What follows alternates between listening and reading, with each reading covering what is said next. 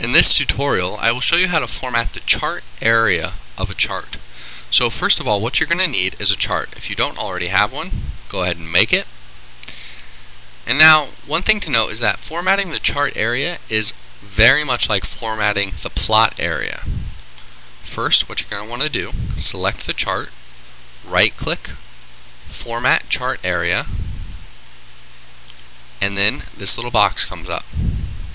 Now there are three tabs: the Patterns tab, the Font tab, and the Properties tab. The first thing I'm going to go to is the Properties tab.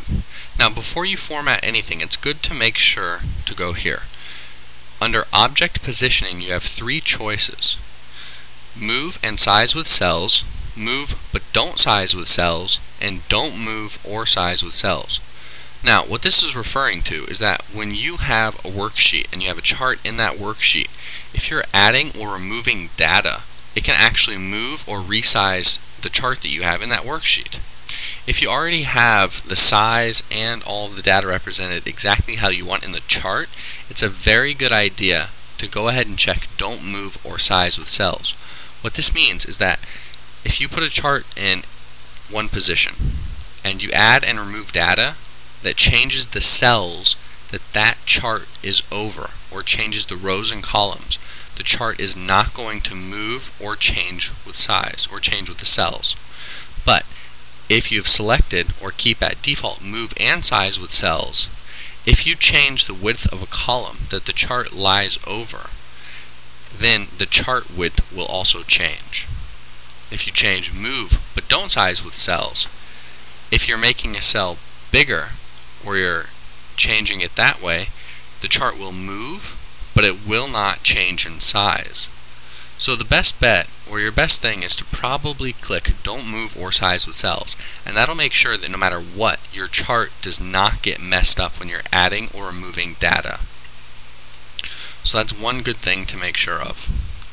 Now, if we go to the Font tab, here you can change the font, the style, and the size, and all of these other options for all of the text in the chart. It'll change it all at once instead of you having to right click and do it separately. For instance, let's go ahead and change the font type. Let's make it medium bold. Let's make it smaller, so font size of 8. We're not going to have an underline, although you can have a single or a double underline on everything, but we will change the color so it's more noticeable. We'll make it red. The other thing, you can give your text a strike through, a superscript, or subscript. Now, just to see what it looks like, once you've changed the font settings, click OK, and you'll notice that everything, the x-axis, the y-axis, and the legend has changed. It's made it red, changed the size. Everything we did on the Font tab is applied to all of the other aspects of the chart.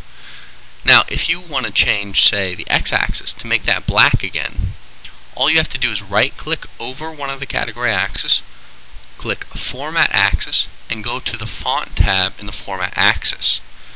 Let's make that black. Click OK, and you'll notice that now that's black. So you can do Format Chart Area to change all of them, and then if you want one set of text to go back to a different font setting, you have to right-click that specifically and change how it will look. Now let's go back to the chart area, right-click, Format Chart Area, and let's go to the Patterns tab. The Patterns tab will allow you to change the border and the background color of the entire chart. So what you see as white right now will change. Let's go ahead, in the area box, let's select a different color, say green, and now that's going to make the chart background green. In the border, we can give it a border or we can leave it without a border. Let's give it a custom border. Select the color of the border. Let's say red. Now I'm only choosing these colors so that it will stand out, so it's easier to see. The style of the line, we can make it any one of these styles. I will select a dashed version. And the weight. The weight determines the thickness of the line, so I'm going to make it a little thicker. Now when I click OK, you'll notice that the chart is green with a red border that is dashed. Now let's go right click, Format Chart Area. Put it back to a white background, and we'll change the color of the line to black, but we will still keep it dashed. Now, much of this is exactly like when you format the plot area. For example, let's go to the Fill Effects. Here, what you can do is add more than just regular color to the background of the chart. You can add a gradient, and what that is one color transitioning into another. You can choose one color, say red, make it darker or lighter, and you'll notice that the variance and the sample both change. The sample is what the gradient will be. The variants are a selection that you have. So the final way it's going to look is what you select from variants. And you notice when I click these different styles, the sample changes. If you want to have two colors, click two colors underneath the colors, and you can select what color red will go into. Say yellow. There it kind of looks fiery. And then you can select the gradient. So the background will look like the sample right here.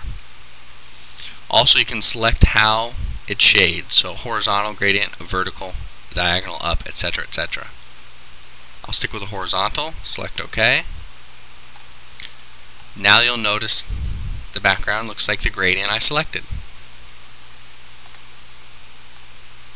Now if you want to take any of that off, in the area box click None or select whatever color you want. I'll select white here. The other tabs on the Fill Effects are Texture, Pattern, and Picture. Texture allows you to select any one of these for the background of the chart. Say white marble, and the sample shows what it will look like. Or you can select a texture from your computer by clicking Other Texture. The Pattern tab allows you to select two colors, foreground and a background color, and then select any one of these patterns to be the background. Once again, what's in the sample box is what's going to be the background. Now, the final tab is the Picture tab. This allows you to insert a picture as the background of your chart. So if you go to Select Picture, navigate to the correct directory on your computer, and select a picture. What you'll see here is now this picture will become the background for the entire chart. Now you can do that with any picture on your computer. Once again, I'll take that off by going into the area box and selecting a white background, and then clicking OK. Now that's how you can format the chart area. Also, you can format the legend over here. If you notice, whenever we selected a background color or a picture for the chart area, the background in the legend did not change. How you do that is hover your mouse over the legend in the white space, right click, click Format Legend, and then a box will appear that looks exactly like the one for the chart area. You can change the border or the area of the legend exactly like you changed it for the chart options. We'll give it a light blue background. In addition, you can change the font if you want the font of the legend to be separate from everything else. Let's go ahead and make that black just so you can see it change. And then the only different tab is the Placement tab. So if we want the legend at the top instead of the bottom, we can click top, or instead of the right, click top, or you can put it in any one of these other places: bottom, corner, top, right, left. The other thing to notice is that on the Patterns tab you once again have the Fill Effects. On the Fill Effects, it is exactly like it was for the chart area. So you have gradient, texture, pattern, and picture. So you can have a separate picture for the legend background, separate picture for the chart area background, and also a separate picture for the plot area background. We'll just leave that like it is for now, and click OK. And you'll notice that now the legend is at the top, it has a blue background, and the text is black instead of red. So that's how you can format the chart area as well as the legend.